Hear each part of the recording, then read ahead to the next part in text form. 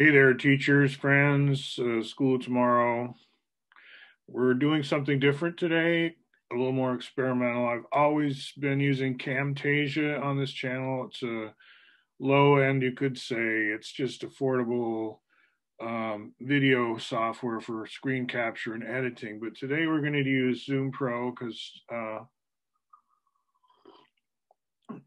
ISEP.org has set up a new Zoom Pro account, and I'm partly just here training myself and how to do this side of the business. So let's see. I'm going to change my screen share. I'm not a newbie when it comes to Zoom, right? So like I teach Zoom a lot, but I usually am piggybacking on someone else's pro account. I'm not myself hitting the record button. So this is fun. So by the way, here we are in Facebook. This is a time when Gerald DeJong, who's the leader in tensegrity these days, because he's got the software to go with it. I've been tracking Gerald since the beginning of his adventure. In fact, he flew all the way out here to the West Coast for Java 1, which is a good, historical timeline thing. And then he took the train sort of on a whim to come visit us up here in Seattle, Portland, actually Seattle, which is where we had sort of a first Synergetics meetup. Yeah, Russell Chu, thank you. That was a great meetup. And Gerald was very shocked at the length of the train line. He was how long it took. I mean, like he was used to European scale distance. So hey, I'll just go from San Francisco to Seattle. How far can it be?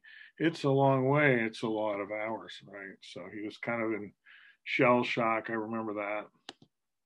So what am I going to get to in this video? I'm going to finish what I started in the last two. We're going to talk just a tiny bit now, though, about quadrays. Trying to move my head around in Zoom here. Resize my head. Yes, very good. And from my outbox, I want to say, picking up on other threads in this channel, we've talked about Ezra Pound quite a bit, haven't we? If you've been tracking, his picture pops up all the time. And here I'm digging down more, like I haven't ever before gone into these early writings from, or letters, correspondence between Ezra Pound and James J. Angleton, right? And Angleton has been a key player here too in connection with, well, the whole Pound era story, right? Hugh Kenner. Hugh Kenner is our bridge to synergetics. He wrote Bucky, Hugh Kenner did, the bio of Buckminster Fuller, a bio. There are lots. And it was a pretty good one, as I recall. Hugh Kenner is totally a polymath. I mean, when he was writing for McGraw-Hill's Byte magazine, right? I worked at Byte. I mean, I worked at McGraw-Hill and I read Byte for free there. And I was always amazed by Hugh Kenner because he was jumping in and out of disciplines. He's like a James Joyce scholar, and here he is. I think he's the one who got Ractor, one of the early chatbots, to talk to Eliza, right? Oh, Ractor was quite the character. I'm talking about robot personalities, really simple, but the whole idea of having them talk to each other and stuff. That was Hugh Kenner, playful, interesting dude, right? I didn't know him personally. I never met him. But I met Applewhite a lot, and he liked to think of himself as a Hugh Kenner type. Whatever that was, he wanted to be that. Okay, so part one done. Part two, we're back to the cloud here. We're in Colab, and I'm drilling down to my own repo, but this is a public repo, and you can drill down here too. Like what we did last week in class, there's a notebook on that, but I polish it before and after class. So it's, how you use your notebooks during your class is not, it's something we talk about on this channel a lot. You're the teacher. I'm like a promulgator of this technology, and I'm saying, hey, you can do this, you can do that. But, you can jump in and do something else, and you can say, hey, but you can also do this. And, it's not like I have it all figured out, is what I'm trying to say. I kind of explore as I go, and I share my explorations through this high bandwidth, low budget technique, right? And I'm encouraging you to do that too, like emulate. I keep my stuff pretty low budget because I don't want to come out there and wow you all with my $1 million gig. And it's like, oh, well, then I'm just an entertainer and you can sit back. No, it's like, if you're into the Bucky stuff, are you going to do it? Are you going to teach it or something or what? And if you are, let me talk about Quadrays for a second. There's something called the vector algebra war. And this is not really part of that war. I would say, like, let's jump to Clifford algebra here. I would say it would be fun if a mathematician who's highly trained would take the Quadray concept and maybe do a corresponding Clifford algebra using that instead of a cube, right? So the trivector would be like a tetrahedral wedge in space and so forth. Maybe I'm blowing smoke. Maybe I don't know what I'm talking about. I get the feeling a multivector is just, it's like a Gibbsian vector, but it has a lot more bookkeeping going on. It's kind of like Euclidean's extended Euclidean method, in that by the end of it, you crank through the numbers, you've got so much more like there with you because you use multivectors instead of simple Gibbsian vectors. But I would say that these are simple Gibbsian vectors, these 4 vectors from the center of the methane molecule to the corners. They're additive, you scale or multiply. It's all the high school math that you do. It's the vectors you know and love from XYZ with minor modifications. And you can look under the hood. The source code is here, qrays.py, and you can see, how intimately connected they are. And really, I would just say, you could say Q vectors are an API. They're a shell around, they're a way of interacting with Cartesian vectors under the hood. Or Gibbsian vectors, XYZ vectors. This vector algebra history, I was a little bit confused by because it seemed to suggest when I saw it that Descartes with his coordinates never got off the plane. It never had a Z coordinate himself. Is that true? I didn't know that. When we say Cartesian coordinates today, it's the full XYZ, right? Anyway, and the Gibbsian vector thing, here's my critique. We go through high school, we basically teach it all twice. We teach it as XYZ coordinate vectors. It's like, okay, it's XYZ coordinates, learn it all once, and then come around the spiral, and now it's going to all be dressed up in vectors. And it's like, why don't we just dress it up in vectors to start with? They're simple enough as mathematical objects that you build, much as you can build a rational number object. And that's what we've been doing in class, actually. I haven't really been harping on this stuff really that much. But what I harp on is just getting a super high precision type of number, the Gimpy2 real number in this case, getting that to play, getting that to be what's up. So here we do all this in floating point. I'm computing, and unfortunately the plane net is missing from the presentation here, but I can do some post editing in Camtasia. That's probably what I'll do. Actually, that might dilute the purity of everything. We'll think about it. Make my head bigger again. Move it around, stuff like this. Now you could join me on this call. You could in the future, or I could be a host and not be in the call. It's different ways to configure it. So in higher precision, and this has been our fight in order to get these to work in the cloud for anyone, not just me. You have to install some add-on stuff.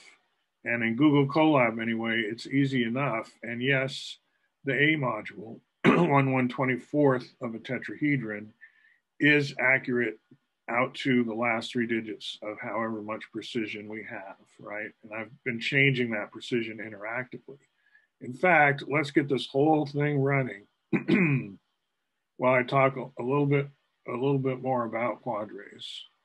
Okay, so I'm in the cloud, so I should be able to just rerun all this stuff. Am I not connected or what?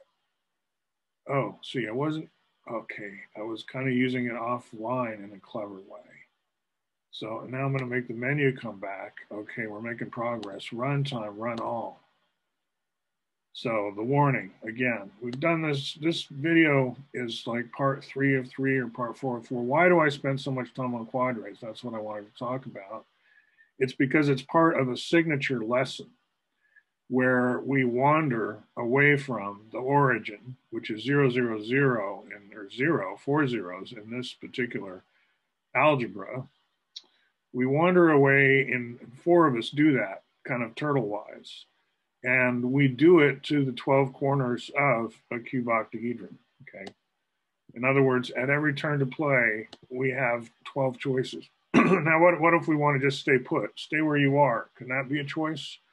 I don't see why not. So, but in the current implementation in this notebook, there's a thing called random walk. It's further down here. I'm just running this notebook to show how even you can do this.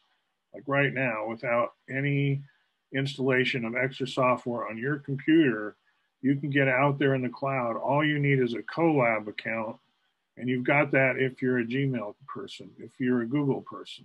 If you have Google Identity, you should be able to do this, okay? If you want. Suggestion, you're in high school, you're figuring it out. So I do the whole business with regular floats, the A module that is, and then I recompute, and it's so easy to just put in the higher precision stuff. And that's what's exciting. Now, what again am I trying to prove? You'll have to look, or I suggest you look at some of my other videos, especially where I talk about the concept of dimension in synergetics, because this whole stuff about Angleton and what I was talking about earlier, what's in this actual outbox,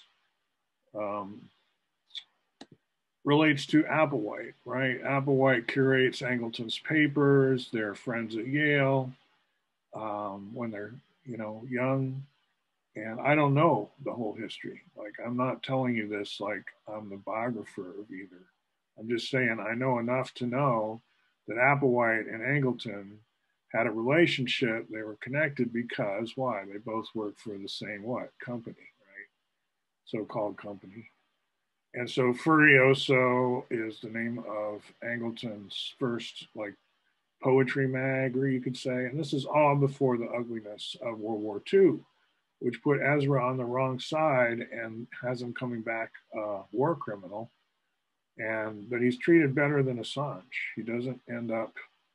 He ends up for 12 years in St. Elizabeth's, but he's allowed to see people, and it's kind of a nice apartment for him. At least that's what I understand. So I think that Angleton probably saw to it or helped make sure that happened, right? Because he's a good friend. And I'm discovering that by drilling down more into this file, which is, he grew up, Angleton, in Italy, and that's where Pound was based. And when he got on the wrong side of the war, that's because he's very identifying himself with Italians somehow, right? I've listened to a few of those broadcasts, and we talk elsewhere in this channel about that whole controversy and the Pound era by Hugh Kenner, the guy I started talking out with. The guy started out talking about, right? And so we are in the humanities grappling with our history, say our American history, our global history as Americans, our American history as global people, whatever. We are studying all that, and every so often we kind of reach out and over the bridge from the humanities into STEM, science, technology, engineering, and public policy.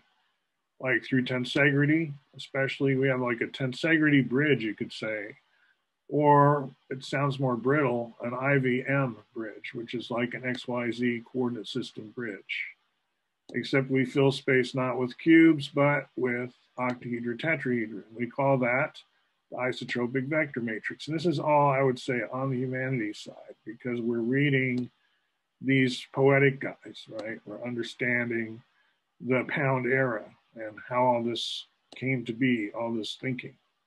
So we're studying our own history as scholars of American literature. And to understand it fully, we had to go to Jupyter Notebooks and learn things like literate programming and Python and stuff like that. which isn't really that much of a problem. And then if you actually are in a STEM discipline, then maybe you see a connection from, say, Quadrays to a Clifford algebra of the future of some kind. Maybe, I don't know, maybe not. Suggestion on my end. But in the meantime, we're just trying to get comfortable with Fuller's meaning of 4D, and that's what I was trying to get across, is to connect all this together in your own mind. I suggest finding one of my YouTubes where I talk about the concept of dimension in synergetics namespace. In Synergetics, 2-volume book, Macmillan. Late 70s came out, 1970s. So that's the book, and it's all online. So you can anchor your understanding in multiple ways if this material is of interest, okay?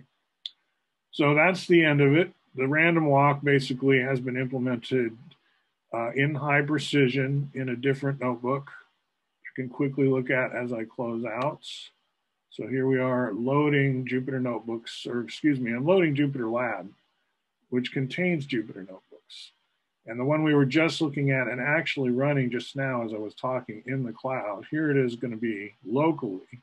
And I have two versions. I have a version that assumes like an Anaconda context, like the environment is kind of a typical laptop environment, and you don't need all this other stuff. You just need to go import Gimpy 2 and it's already there. And so you can do almost everything right out of the box. The other copy is the one we were just running in the cloud, and it's all kind of packed out with additional code because getting it set up to do what's needed in the cloud requires kind of bootstrapping in a lot of outside code. But now we're already in and local in this other version, and there's the random walk I'm talking about. You're going to one of 12 corners of a cube octahedron, which are your neighboring spheres in the CCP, the IVM. That's crystallography. If you're not sure where to look for more info on that lingo, it's all over the place. It's not Bucky's. IVM is a Bucky term, but CCP is not. It's been out there for a long time. So he gets all these links, or I, whoever who's running this, you get all these links from your tetrahedron, feed them into the tetrahedron volume computer, and boom, out pops your IVM volume in tetravolumes. And we've got this method for doing that. And then I go through the whole thing again, the random walk again, 1,000 steps using, in this case, high precision real numbers set to 200 bits precision now. Could easily boost that. And I still get a whole number volume, but for tiny noise, right? And I can boost this out. And so that's the signature lesson that gives people a sense of what Fuller meant by isotropic vector matrix. It's kind of like a tour of his vocabulary. And to do it, you kind of want a dark ride where everybody rides in the Quadray quad pod, right?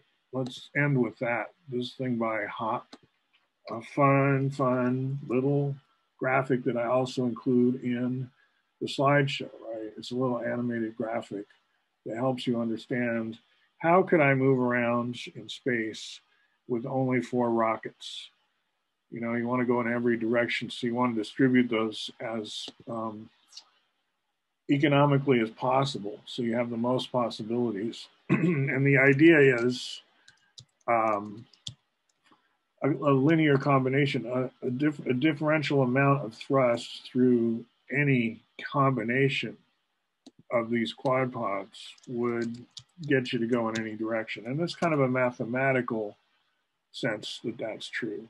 Like in practice, I wouldn't say this is super efficient to build your rocket like that, maybe, but you see the idea, right? With a linear combination, meaning a scalar amount of thrust through each push, you can send yourself in any direction. And that's kind of alternative to the more XYZ rectilinear way of propulsion, right? So it's an alternative spaceship. If you want to call it a UFO, you may, because, hey, I don't know what it is. I mean, how big is it? I couldn't tell you.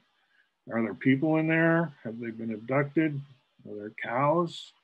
Anyway, I think this is a good stopping place. I think we understand that American history is now looking back through a longer, like a longer toilet paper tube or a paper towel tube or, a long tunnel. And as we go into the future, the tunnel gets longer and more comes into view about what's been happening.